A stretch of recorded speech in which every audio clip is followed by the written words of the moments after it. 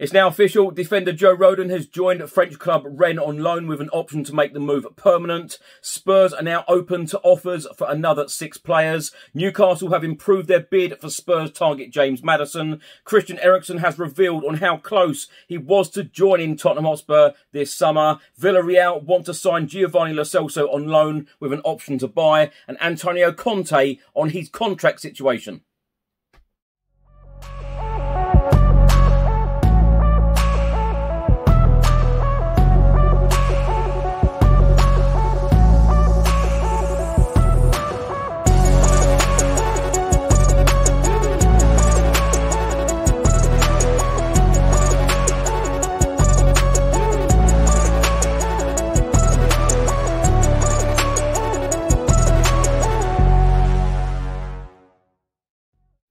Welcome back to the channel. Hope you're all keeping well. This is another edition of Tottenham News where I'll be going through all of the latest Spurs news, rumours and reports. If you're watching this on YouTube, please do hit that subscribe button and also like and share. If you're listening to this on an audio platform, do hit that follow button and leave a review if you can. And please do check out the channel sponsors, OneFootball, Zooch Converters, William Hill and Live Football on TV.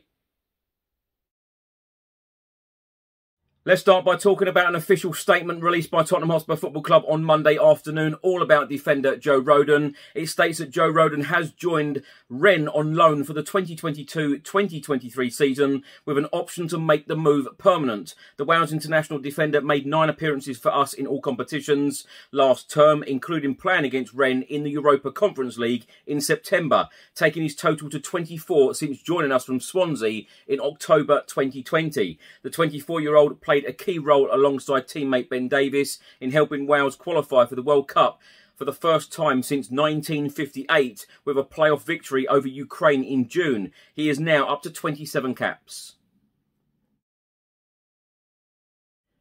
The Evening Standard have also published an article about Joe Rodon's departure, but in the article it goes on to talk about 6 other players possibly leaving the club this summer. It says that meetings with AC Milan have been held over a potential move for Jabat Tanganga, as well as with Sampdoria over Brian Hill, but none of Tanguy Ndombele, Harry Winks, Sergio Reguilon or Giovanni Lo Celso were part of Tottenham's pre-season tour of South Korea, and the club remain open to offers for these 4 players. Now, in the last couple of weeks, certainly, there has been lots of speculation linking James Maddison to a move to Spurs this summer. Fabrizio Romano, the Italian journalist and transfer expert, has just provided the following update on James Maddison and says that Newcastle have improved their bid for the midfielder, £50 million add-ons included. Brendan Rodgers, the Leicester City manager, has come out and said he is really pivotal to us. There is no way I would want to sell him. £40 million bid. I think it might just cover 3/4 of his left leg. Former Tottenham Hotspur star and current midfielder with Manchester United, Christian Eriksen, has revealed when he played for Spurs, he spoke to a number of Manchester United managers about joining them at Old Trafford. He said, when I was at Spurs, I spoke to every manager who's been here at Manchester United to see what the situation was. So it's been on the books. Well, not on the books, but it's been spoken about for a while. Eriksen then went on to say, for me, then wasn't the time to move. I was at Spurs for a long time and wanted to try something abroad. So I went into Milan and ended up having a lovely time there. But then obviously something happened in the summer and that changed the career path I had in mind. So I came back to England, to Brentford first of all. To be here at Manchester United is something I didn't think could happen a year ago. I never thought it was going to happen. Eriksen then revealed why he didn't rejoin Tottenham Hotspur this summer and Antonio Conte. He said Spurs never really came in for anything, so it wasn't really a thing for me to go back to Tottenham at the time. And Manchester United were in very early on, very positive, and I had good conversations with them. It was very positive from the first few phone calls already, and the club felt that they wanted me, so it was on for a long time. A report has just been published by Spanish publication Marca, and they are stating that Villarreal have submitted a loan plus €15 million option to buy deal for Tottenham Hotspur and Argentina international Giovanni Lo Celso. Now, last week, we heard the good news that Ben Davies has signed a brand new contract at Tottenham Hotspur Football Club. Well, head coach Antonio Conte has said the following about the situation. Ben Davies deserves to sign a new contract at Spurs because last season he played in an outstanding way and he is a great guy. To have a player like him in your starting 11 or on the bench at this level is very important. Antonio Conte then went on to talk about his own contract situation and said, if the idea continues to be this way, I will have zero problems to continue my life in Tottenham. I stay well, I like this group of players, and I have a good relationship with Fabio Paratici and Daniel Levy. Now, my thoughts on these stories in this episode, but let me start by just saying a big apology for not uploading these longer versions of Tottenham news on a regular basis. Certainly in the last month or so, it's been a very, very busy few weeks. Of course, I went to South Korea to follow Spurs in their 2 pre-season friendlies there. Then went to Glasgow, just come back from Israel. Really enjoyed pre-season, watching the 4 matches, but it has just been a time thing. I've been trying to keep up to date with my day job as well as doing these YouTube videos, which I thoroughly enjoy doing. But also let me take this opportunity of thanking every single one of you for subscribing to this channel, because when I got on the plane back from South Korea, we had just hit 75,000 subscribers, which is unbelievable. So I cannot thank all of you enough for all of your tremendous support and all of the messages I've received as well during pre-season. It is absolutely incredible, as I say. But I will be uploading these longer versions on a daily basis again. I will definitely make time to do so. So looking forward to it.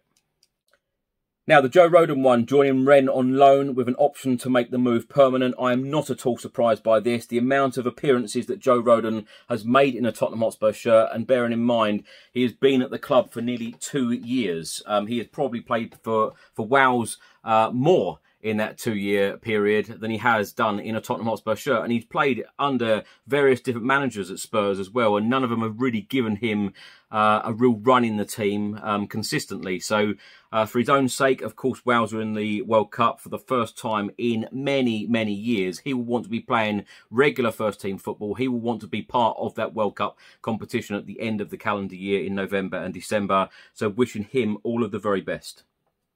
Now, Newcastle have improved their bid for Spurs target James Maddison. Now, I have many journalists on this channel on a regular basis, and I always ask them, you know, particularly recently, about James Maddison. Any chance of Spurs signing him?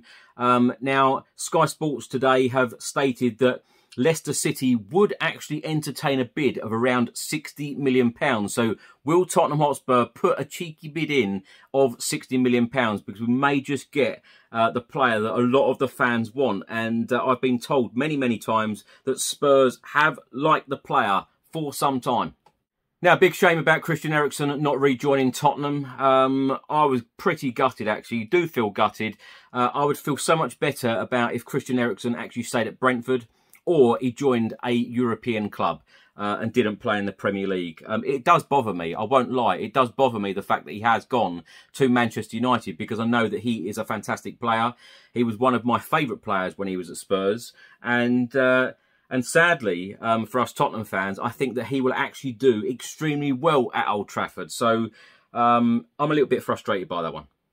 And of course, there's a month left of the transfer window. Spurs open to offers for another 6 players, including Giovanni Lo Celso. Villarreal want to sign him again on loan with an option to buy for next season. I think it's just a matter now of Tottenham Hotspur trying to get as much money as possible for these types of players. Tongion Ndombele, that one's going to be an interesting one as well. Where will he end up next season? Because these players clearly have no future under Antonio Conte. And talking about futures and talking about Antonio Conte, he has actually come out and said about his own contract and his own future at Spurs. I tell you what, if you watch this channel on a regular basis or listen to this podcast on a regular basis, you will know that I'm a huge fan of Antonio Conte. Absolutely love the guy, adore the guy. What he achieved last season was absolutely magical, from taking us from those very, very dark and low times under Nuno Espirito Santo at the end of October. Conte come in early November. Yes, it was a bit rocky, even under Conte at first, but he got the best out of every single player, and he guided us to Champions League football, which of course we will play this coming season. The draw, by the way, is on the 25th of August, something I'm really, really looking forward to. But you know, Conte achieved so much last season, and I'm very, very excited about this coming season of what Conte can achieve and deliver. Hoping for a trophy, hoping for you know, a chance of even pushing Manchester City and Liverpool for the Premier League and being up there and competing, you know, against the very, very best in the top four. So I'm hoping that Antonio Conte will be a Tottenham Hotspur head coach for many, many years to come. Now, thanks for watching and thanks for listening. If you're watching this on YouTube, please do hit that subscribe button. Also, like and share. And if you're listening to this on an audio platform, please do hit that follow button and leave a review if you can. And also, please do check out the channel sponsors, OneFootball, Zooch Converters, William Hill, and Live Football on TV. Enjoy the rest of your day, and I'll see you on the next one. Until then, come on you Spurs.